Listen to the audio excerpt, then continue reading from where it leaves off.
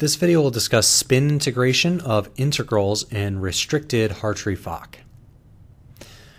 So we mentioned in some previous videos that we have the energy of our ground state determinant, which is going to be equal to the sum over all electrons, I equals 1 to n, of the core Hamiltonian energy, or the core energy of that electron, its kinetic energy plus its attraction to all the nuclei, plus a pairwise sum over all pairs of electrons, I equals 1 to n, j equals I plus 1 to n, of the interaction energy, or the pair energy of those two electrons. So we saw from the one-electron integrals video that this core energy of an electron is this Dirac notation integral, which is going to be the integral over its x, y, z, and spin coordinates of its spin orbital, chi star I times chi I, where we have this core Hamiltonian operator acting on our spin orbital and complex conjugate over here. So where this one electron core Hamiltonian operator is its kinetic energy operator, negative 1/2 del squared 1, minus sum over all the nuclei, a equals 1 to m, of the charge of that nucleus in number of protons, Za over R1a, how far the electron is from that nucleus. And note that these variables that we're integrating over, the dx1, that's going to be dr1 d omega 1, where r is the x, y, and z coordinates, the spatial coordinates, and omega is the spin coordinate, whether it is alpha or beta. So the dr1 would be dx1, dy1, dz1.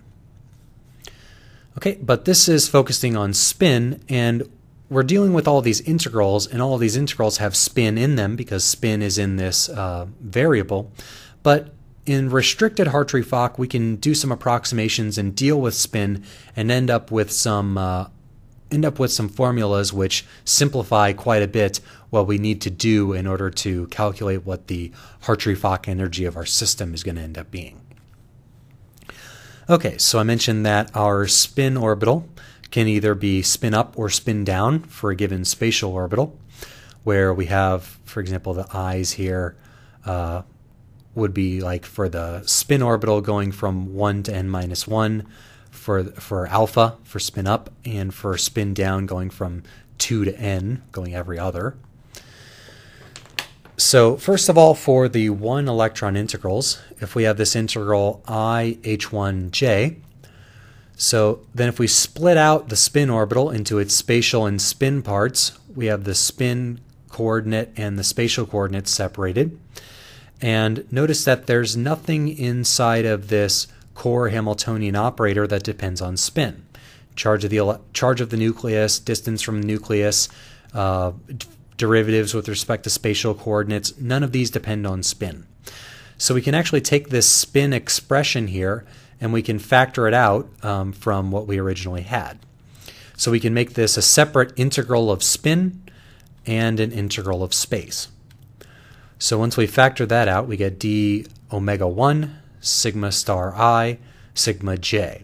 So we get what's the complex conjugate of the spin function in orbital I, and what's the spin function in spin orbital j.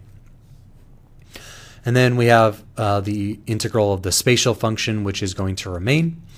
So what we represent this as is, for the spin part, we note that the spin functions are orthonormal. So if these are both alpha, it's going to be 1. If they're both beta, it's going to be 1. If they're alpha, one is alpha and the other is beta, it's going to be 0. So we can represent that as a Kronecker delta, where if they're the same, you're going to get 1. And if these two are different, then you're going to get 0. And then for this integral, which we have left over, where we've taken that original Dirac notation integral and we've factored out the spin part, what we're left over with is the spatial part.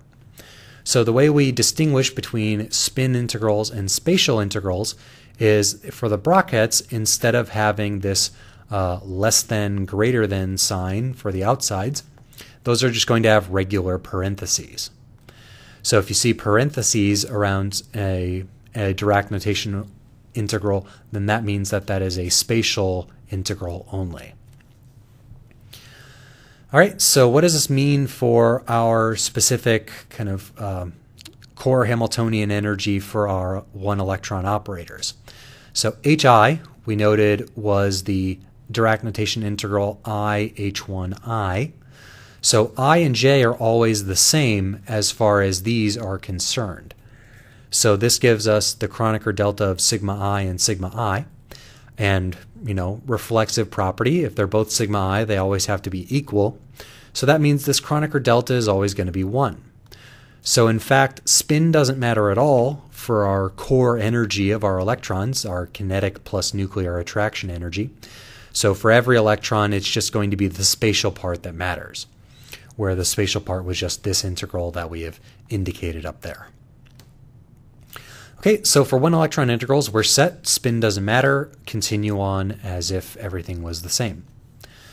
What about for two-electron integrals? So if I start out in chemist notation, I do this square bracket IJKL. That's going to be the integral over the spin coordinates for electron 1, spin coordinates for electron 2, and then spatial coordinates for electron 1 and 2. I can't factor those out because my operator depends on both the spatial coordinates of 1 and the spatial coordinates of 2. So this integral stays as 1. But just as I did down here, the spin part isn't in the 1 over R12 operator. It doesn't depend on spin, so I can factor both of those out into independent integrals. And just as I did over here, you have to have both sides of the spin integral being equal in order for it to be non-zero. And it's 1 if they're the same, so you get a Kronecker delta for the spin of I and J. You get a Kronecker delta for the spin of K and L. So the complex conjugate and regular for electron 1 must be the same, and the complex conjugate spin and the regular spin for electron 2 have to be the same for whatever spin orbitals they're in each case. All right, so that leaves us with 2 Kronecker deltas and then a spatial integral that is left over for our 2-electron integral, indicated with the parentheses notation.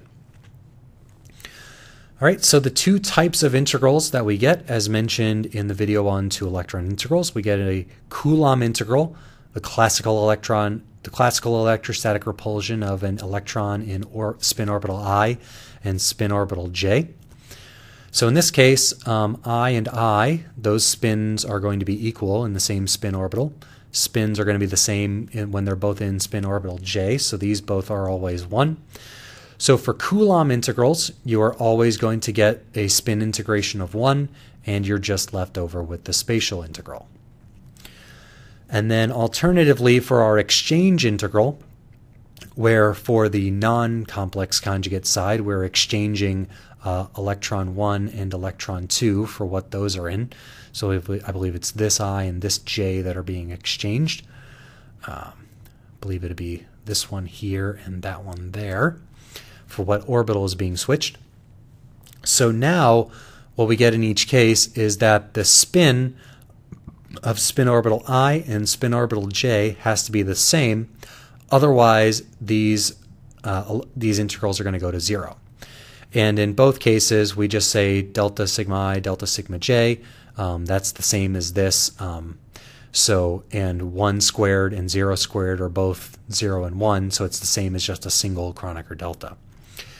So what we have then is our total energy of our Hartree-Fock ground state determinant is going to be a sum from I equals 1 of our spatial core integrals plus a sum over all the pairs of electrons of the Coulomb integral minus the exchange integral if the spins of the 2 electrons are the same, or it's going to be 0 if they're not.